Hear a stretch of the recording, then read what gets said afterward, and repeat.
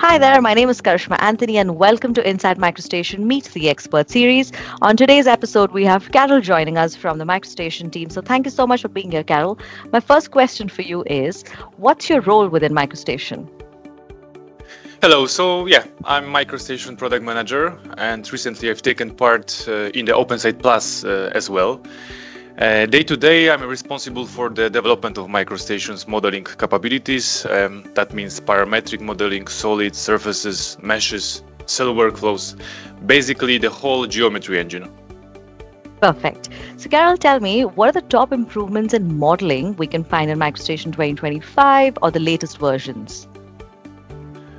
MicroStation 2025 is a big step forward, especially around parametrics. We've completed the full set of 2D and 3D constraints, which gives users a very solid, reliable way to maintain design intent even in complex geometry. That's been a multi-year effort and it's finally in place. Another big improvement is the associative array. They are fully linked now, so if you change the original element or tweak the parameters, everything updates instantly. We also introduced the copy feature tool, which is extremely useful. If you use parametric modeling to make models, these tools help you reuse parts and try new ideas much faster. Awesome. What's one hidden gem that users often overlook? MicroStation is such a major product, a real cat beast. I could mention so many great features with huge potential to grow in usage. But focusing on my area only, a component center is one of them. Great tool for centralized libraries across Bentley applications, improving collaboration and productivity by giving quick access to ready-to-use components.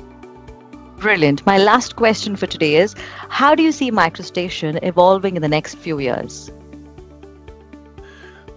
I remember back in university, people were already saying that CAD is dead.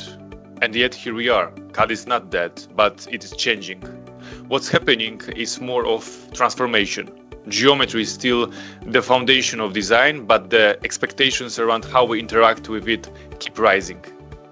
MicroStation is moving in that direction. We are shifting toward a more unified platform where modeling, visualization, context data, and cloud collaboration all work together rather than feeling like separate areas. Parametric will also continue to grow, especially around assembly level modeling.